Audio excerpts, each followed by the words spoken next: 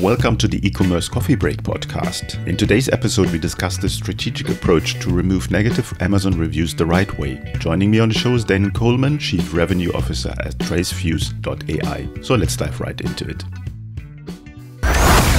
This is the e-commerce coffee break. A top-rated Shopify growth podcast dedicated to Shopify merchants and business owners looking to grow their online stores. Learn how to survive in the fast-changing e-commerce world with your host, Klaus Lauter, and get marketing advice you can't find on Google. Welcome to the show. Hello and welcome to another episode of the e-commerce coffee break podcast. Today we want to talk about Amazon. Specifically, we want to find out a strategic approach to remove negative Amazon reviews the right way. Focus on the right way. Joining me on the show today is Daniel Coleman. He is the Chief Revenue Officer at TraceFuse.ai, a service that helps Amazon sellers by removing negative product reviews that violate Amazon's guideline. He's passionate about supporting sellers and making a real impact. Daniel has co-founded Ecom Triage, a consulting firm focusing on improving ROI, and helps lead wizards of Ecom Tampa Bay, we're talking about this as well, the largest Ecom seller or Amazon seller meetup group in the world. So let's welcome him to the show. Hi, Daniel. How are you today? Good, Klaus. Thanks for having me on the show. Much appreciated. Happy to be here. Yeah, let's talk Amazon. Let's talk about reviews. Obviously, no one wants to have negative reviews, but there's also good reasons to have negative reviews. Yes. Give me a good overview of what reviews actually stand for and what the right approach is to handle them. Cool. So, obviously you don't want a whole bunch of one-star reviews. And based on what we've looked at across probably hundreds of thousands of reviews at this point, is that a single one-star holds roughly the same weight as 10 5-stars. It's 7 to 15, but an average of 10, right? So if you ask me, that weight rating is sorely off, right? It becomes so easy for anyone to just drop a 1-star. And you can, if you get a competitor that does this, and this happens all the time, unfortunately, it only takes 1 or 2 1-stars to completely kill a launch. Right. So you can be sitting at a 4.8, 4.9 star, whatever, and you get 2 1-stars and you go straight down to a 4.0. And that kills your launch. That kills your conversion rate. You'll lose anywhere between 25 to 50% on average if you go from a 4.3 rating to a 4.2, because you go from that 4.5 star to a 4-star. Right. And so that just that half star is technically responsible for up to 50% of your sales, right? So having some 3 stars, maybe a couple of 2 stars isn't so bad. If you've got, 100 reviews and they're all 5 stars, buyers are suspicious.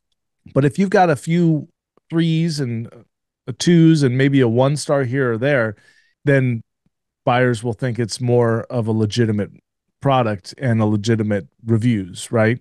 Because everybody knows that there's somebody out there that has, how do I put this politely? Forget about it.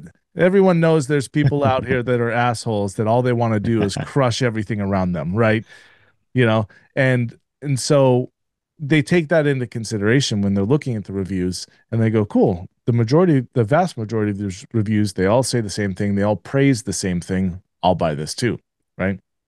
I've actually got customers that said, yeah, I know that 3-star violates, but don't remove that one. So I'll have to manually mark that one as compliant in our system so we don't go after it, because they actually want that one there. No, it makes total sense. And I think what you just said is you want to have a real view of people. Yeah. If they're keyboard warriors or not. Not everyone might be actually happy with your product. That can happen. But what you mentioned is that competitors use the feature as a tool to harm you, and that happens more often than people think. And obviously, you need to have some kind of tool, some kind of strategy to deal with that. And that's where removing negative reviews come in. And obviously, you should not be able to remove anything to your liking. So there are some rules and guidelines around this from Amazon. Tell me, how does that look like? Yeah, so anybody can do a search for Amazon community guidelines, right? And what you want to pay specific attention to is a section called What's Not Allowed. And there's a whole list in there of what's not allowed to be in a review. Now, as you can imagine, I've gone on a deep, deep dive into Amazon's policies and all of their articles and stuff like that about reviews. So I've managed to locate, I think, 9 different policies or articles on Amazon. Some of them are public, some of them are behind the login wall. So you have to be logged into a Seller Central account to be able to see them. Hmm. But they basically say that the purpose of the review is to assist a potential buyer to make a buying decision. That's the integrity of the reviews. It's okay to leave your opinions. It's okay to tell people why it didn't work, why you think it didn't work. It's not okay to slander the product, to have personal information, to have foul language, to have competitor information. And by the way, having competitor information doesn't necessarily mean that you can't mention a competitor product. You can even put a link, an Amazon link to a competitor product in a listing. And I'll go a little bit more into that on a genius Jeez. thing that I saw. But I think it's mostly you can't talk about an Amazon competitor, right? Mm. Even though that's not how it was written, but just based on experience, almost any review that we've submitted where we go, this is clearly talking about a competitor. That's not what this is. This is supposed to be a review on this product. Hmm. Amazon's like, no, that's their opinion. It's fine. But if they talk about Target, well, we can cite Different the same story. thing. Yeah, exactly. So there's a lot of things you can't talk about, and that's what it's supposed to be like, right? Now, Amazon does not exactly police their reviews. Sure, we all get the email occasionally where it says, hey, we removed a review. It was connected to something that we feel is fraudulent. They tell you the ASIN, but they do not tell you what the star rating was. They don't tell you what the review was. They don't give you any other data that's actually valuable. And I find, because sometimes we get these forwarded to us by our customers, the majority of the time, it's not a 1, 2, or 3 star that got removed. It was a 4 or a 5 star. So, Okay. yeah. Okay, that's kind of interesting that they remove a 5-star review and leave the 1-star review in there. Now, when you look at bad reviews, how do you go through the list, or on what kind of markers do you decide to flag this for removal? Our Bible on this is Amazon's community guidelines. So Hmm. we basically what we did is we developed a prompt and kept developing a prompt on GPT to take the review and compare it to Amazon's community guidelines and say, is this review in violation? And it turns out somewhere around 30-40% of the reviews that are out there, critical reviews, are in violation in some way, but that doesn't mean that Amazon's going to remove them necessarily. So TraceFuse's removal rate of across all of your critical reviews is between 5 and 15%. So for every 100 reviews, critical reviews written, mind you, a critical review is a written 1, 2, or 3 star review. So we'll be able to remove between 5 to 15 of those reviews for every 100 critical reviews you have. And Hmm. that number, that's quite a spread, right? And so there's things like, how many reviews do you have? How many products are we going after of yours? How many ASINs? Because the more ASINs, the better the chances we're able to find fraudulent reviews, right? Um, and then there's other stuff like how many competitors, what niche are you in, etc. There's just so many factors that tie into that. So when it comes to like supplements, that's at our 15% because that's a nasty business to be in, right? So there's just tons of fraudulent reviews and supplements. So that those ones we can get a lot more removed. Okay, kind of interesting. So you mentioned before that negative reviews have a massive impact on clicks, on sales, and everything. Yeah. Can you give me some success stories or case studies of businesses that you helped with removing these? Yeah. So without giving any specifics of these, because I obviously can't divulge our customers, but so there's a few scenarios here. Obviously, the ideal scenario is we take someone from a 4.2 to a 4.3. We've definitely done that. In fact, one of our better stories is someone went from a 4.2 to a 4.6. Mathematically, it didn't make sense, but it happened. And we're like, hey, cool. Don't Mhm. ask questions. Thanks, Amazon. Don't know why it went so high, but it did. That's all right by us. Which side thing, Klaus, this does give us a little information to give everyone here is that the math doesn't make sense on the reviews. It just doesn't. Yeah, anyhow, I won't go into that because it's even complicated for my tiny brain to understand, but the math never maths out. So we have plenty of people who have gone from a 4.2 to a 4.3, right? Um, as to what their sales were exactly afterwards, we don't have that information. We only know from what I get told from our customers and success stories is that their conversion rate at times has doubled, but it always improves. And another thing, which is really interesting, I found this super interesting, is that we had a customer. We removed about 30 critical reviews on one of their ASINs, and the star rating didn't change. Mathematically, it should have, but it didn't. So he was still at a 4.2, right? And he sent me an email saying, "Hey, my star rating still hasn't changed. Do you know why?" I'm like, "Dude, I it should have. It should you should be at a 4.4 right now." But I asked them, well, what happened to your BSR? What happened to your conversion rate? What happened to your ad spend? And it turns out the BSR, now BSR is always crazy because it goes wild. You have to look at a trend over time to figure out what's going on there. But his BSR improved, meaning it went down. His conversion rate had doubled, even though he was still at the same star rating. So what it's and his PPC cost was down by how much I don't know, but and and I realize there are other factors that go into this. But overall, if you looked at the months, BSR was down, conversion rate dramatically improved, and PPC cost was down. And the only thing I can think of is that Amazon obviously has an algorithm where there is a rating between the ratings that we see, right? So I think that if Amazon is seeing an increase in the rating overall, algorithmically it goes, people are loving this product and they're buying it and they're converting. Let's display it more, and then you get more conversions, right? Now, that's not a case study for you. That is my assessment based on all the data that I've seen from in bits and pieces from customers. But at the end of the day, we're just all in a marketing game, and we have to employ a little bit of math on like, okay, how much money do I need to spend here to get this? And Amazon runs on ratings and PPC these days. So whatever you can do to improve your ratings and drive that traffic, you'll generally speaking, you'll convert, and you'll make sales and you make profit if Amazon hasn't stolen all of your profit from you. It's like with Amazon and as with other platforms, you're always chasing a moving target. They're Yep. changing the algorithm all the time. Features come, features go. Yep. And I had an interview earlier today where we were talking about AI using for ad spend for Mm-hmm. Amazon ads.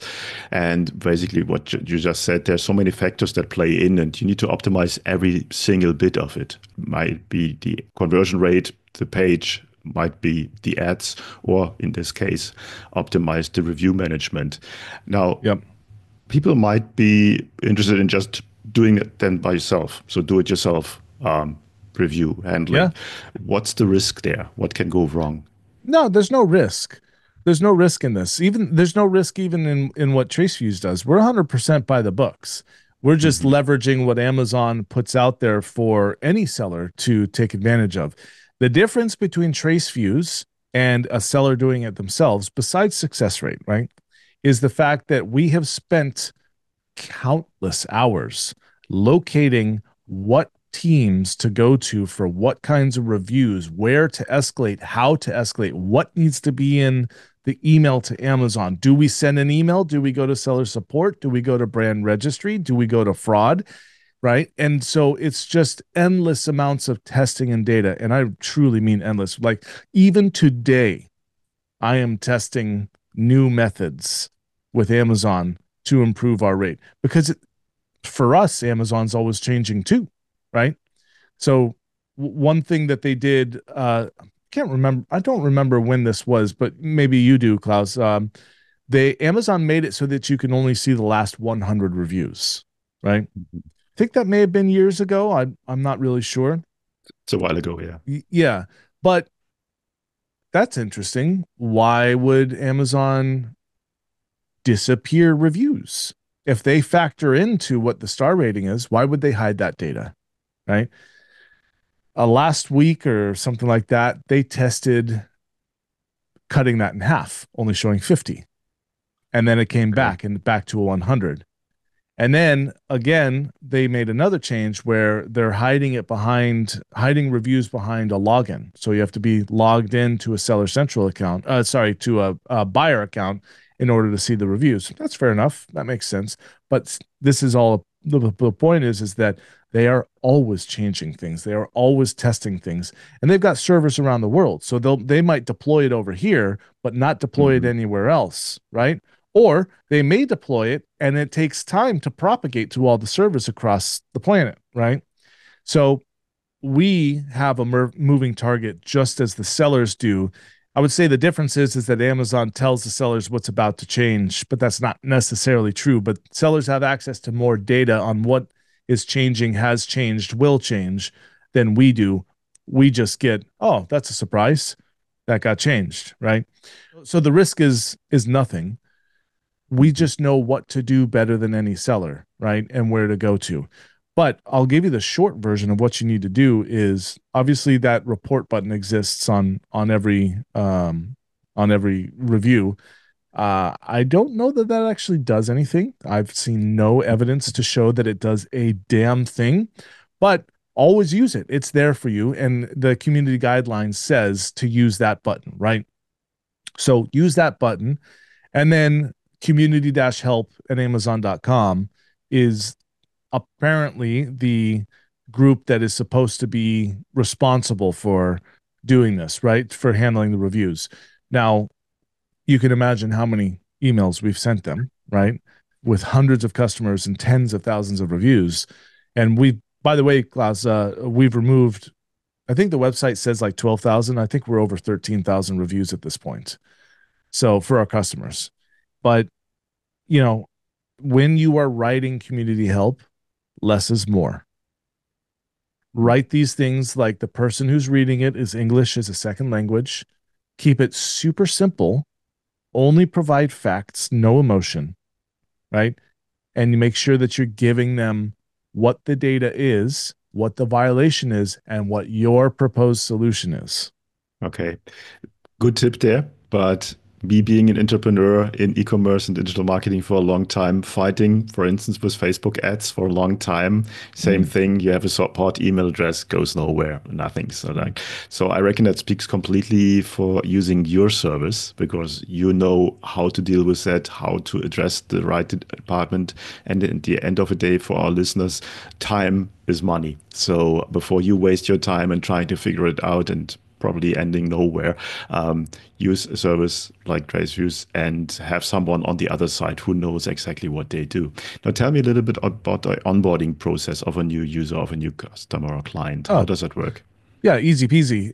So basically, the easiest way is to go to portal.tracefuse.ai and register, throw your merchant token in there, and then we do a free audit. We download all your active products and how many reviews on each one of them. And a lot of people go, well, no, I've got thousands of reviews or I've got hundreds of reviews, but you don't have that many written reviews. So we're only downloading the quantity of written reviews.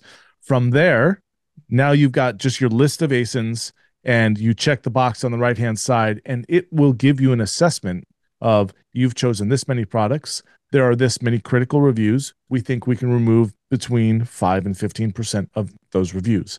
Um, Another way to do it would be just to look on Amazon and filter your reviews.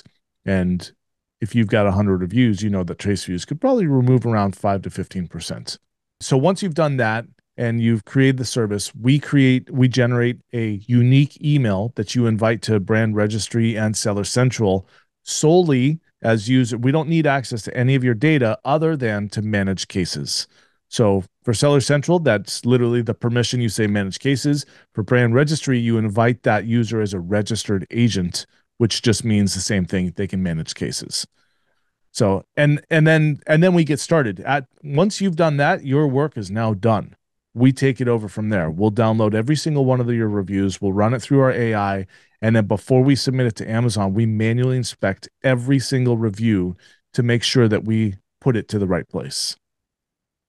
So Okay. I know our company says it is .ai.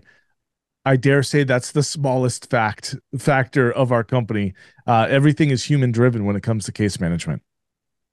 Yeah, it makes perfectly sense. I mean, this is a very sensitive area, and you Yeah, don't want make sure that you don't wreck a Amazon seller account by doing things that do not comply with Amazon policies. totally. Yeah, So I reckon some human brain power is better at this point. yeah. Who's your perfect customer? What kind of industry vertical do you work best with?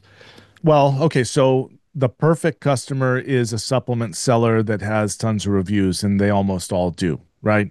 Um, and the reason is that, and I haven't gone into this really, is that we're able to detect fraudulent reviews. So when we detect fraudulent reviews, we'll wrap that up into one big case and escalate that up to Amazon and say, hey, look, Mhm. here's proof for fraud. When we make a claim like that, they've got to take action, right? Because that can't just go to a computer and the computer says beep boop boop boop, everything looks fine, and send an automated reply. Um, that is more serious. So, and some of the things that we're looking for, by the way, are sudden spikes in the number of critical reviews that you get on any given day. So let's say on average you get one, and one day, and this is actually a real life example. So someone, their max over 24 months of sales, their max number of critical reviews was 5 in one day. Then 3 days in a row, they had 14, 18, and 20 or 22 or something like that. Basically, 15 to 20 reviews over the course of 3 days and then back down to normal. That's a huge indicator of a review bomb, an attack from a competitor, right? And by the way, it doesn't cost a lot to attack a competitor, unfortunately, right? It's baloney, but it's the truth, right? It does not cost a lot to attack a competitor. So, and you can kill them, right? You can kill Right. them. So this is what happens. This is, I think, where people are vying for position 1, 2, 3, right? If you spent $10,000 attacking a competitor, well, technically, they you knock them down a peg or two, you take their position. Well, that could be worth $20,000 a day in sales revenue, right? So anyhow, we look for that. We look for buyer accounts that all they do is do 1 stars, and there are plenty of them out there. A picture I use in a lot of my meetings is a screenshot I took of a buyer account where literally every single title said "Do not buy," and every review was "Arrived broken and dirty." Right? Some form of little variation, but the titles were exactly the same on every single review, and every review basically said "Arrived broken and dirty," shattered and dirty, dirty and broken. You know, um, if that's not a clear indicator of a baloney account, then No, and that there's yeah, and clearly there's gives tons of it them. away. Yeah, I can Exactly. imagine. I think Yeah. obviously e-commerce is highly competitive. If you're in niche like supplement market, it's even more competitive. Yeah. And there's just bad players on the market, and they try everything to get the bit of market share that they can Yep. squeeze out of it. And I think a service like yours is perfect for that. How does Yep. your pricing structure work? How do you charge your clients? Yeah. And so before I answer that, let me actually just tell you one last thing. We can help any Amazon seller. We can help any Amazon seller. That's just where we have the highest success. But Hmm. I have sellers that have literally 10 critical reviews that come in as a customer. Now, I will say, full disclosure for everyone out there, the chances of us getting a review removed on 10 critical reviews is lower than it is if you had 1,000. But if we get that review removed, it could be a game changer and completely Hmm. salvage a product, right? And we do it. We do it all the time.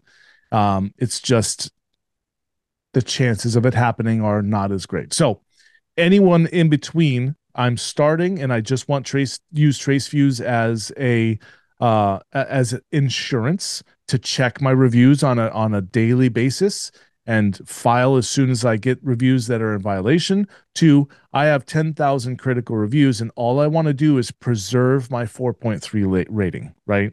So when it comes to our pricing structure, it's actually quite simple. We are a pay for performance model. You don't pay Okay. for any reviews that we're unable to get removed. It doesn't matter how many cases we filed. It doesn't matter any of that. You only pay for the reviews that get removed, right? Now, there is a one-time onboarding fee of $750, but that is one time. That is per per seller account, right? It doesn't matter how many products or brands you have in that seller account. That's a one-time fee. After that, it's purely performance driven. And we, of course, keep track of everything that we're working on and everything that's gotten removed with the original links to those and the original data in those reviews. Mhm. That makes perfect sense. And I think it's money well spent, money well invested, because online sellers, specifically if they're omni-channel and sell on different platforms, they just don't have the time to track their reviews all the time. And it has such Yeah, a massive impact on your revenue. You might just not catch it. And then, I don't know, 2 weeks later, you're losing out on massive sales. So exactly. I think that's money very well spent. Yeah. So we went through the onboarding procedure, very straightforward. Is there anything else as we come to the end of the coffee break today that you want to share with our listeners that we haven't covered yet? Providing stellar customer service is your best possible bet on getting someone to change a critical review, right? Hmm. So the top sellers that I've spoken to that have had the highest success rate on getting reviews either removed themselves or changed is to provide excellent customer service. So they immediately refund the product, they offer a replacement.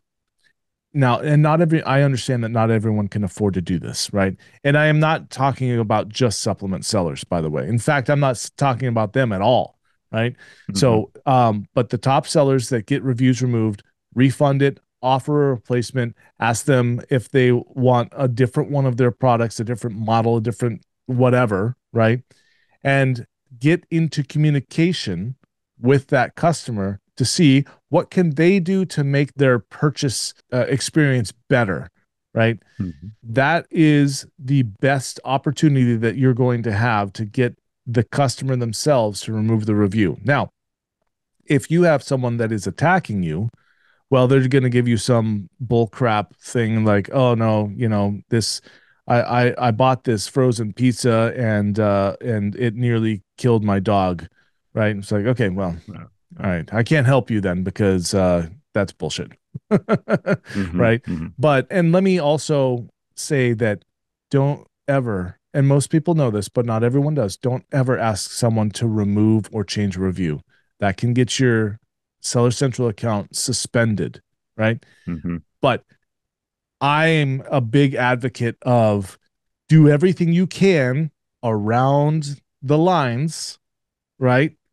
And say things where the customer can read between the lines that can't actually incriminate you. Go full politician. How could I make your life better? What could I have done to have given you an experience that you would have expected? Can I do that thing for you? Right? That sort of thing. I would always do that first.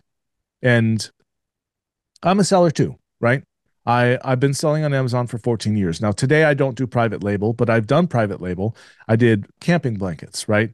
Nobody made a Hmm. camping blanket that was long enough for me. I'm only 6'2", right? But at 6'2", when I'm camping, I like to wrap the blanket under my feet and still have it go over my shoulders. So I made that, right? And I would have people that would buy the blanket, return it as damaged after it was muddy with dog hair on it and all kinds of stuff. I'm like, this is bullshit. So I understand for those of you out there how much emotion a 1 star, 2 star review can cause you, but you have to take the higher road and say, maybe that person's guinea pig just bit them on the finger before they decided to type this scathing review out. And every time they typed the letter L, it hurt. And so they were in pain the whole time they were typing this review. It's just like give them the benefit of the doubt and see how can you make their day better. And that you can convert quite a few critical reviews that way. Yeah, I'm glad you highlighted this. I'm an online seller for about 8 years, and I think everyone listening and has been or is on the journey of an online seller has been in a situation where exactly this email, this review came in, and you are about to bite your nails and go ballistic on it. But you're Oh, right, yeah. be a politician, be diplomatic. At the end of the day, it's your business, and you want to get the best out of it, and you're spot on. So, Yeah. yeah. Think of it as a game of chess, and you just need to make the move. Like every sale you make, every review you get, it's a game of chess. Like, okay, well, how can I make a move to shift this person's mental position on me? Right? It's a mind game. As Yeah. entrepreneurship is overall, exactly. So where can people go and find out more about you? So TraceFuse.ai, that's TraceFuse.ai. That is where you go to get more data about TraceFuse. Portal.tracefuse.ai is where you go to sign up and get an account. It's there's no Mhm. credit card required to start an account and do the audit. You can just throw your merchant token in there. Cool. Daniel, thanks so much for giving an overview why it's important Of to course. remove reviews and what kind of positive impact that might have on your revenue and on your business. Thanks so much for your time Absolutely. today. Thanks, Klaus. See you later.